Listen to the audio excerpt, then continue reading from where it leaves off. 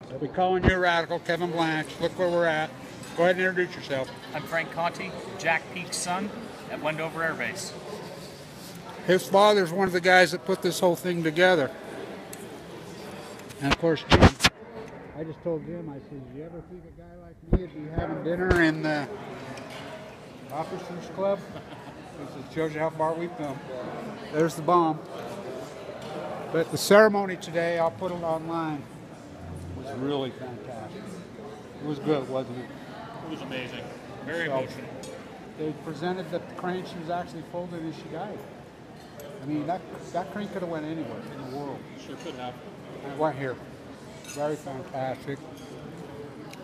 That's KUTV channel 2, just so you know, they showed up after the fact. And none of the politicians were there. And they were all invited. But this is the Officers Club, Wendover, Utah. How cool is this?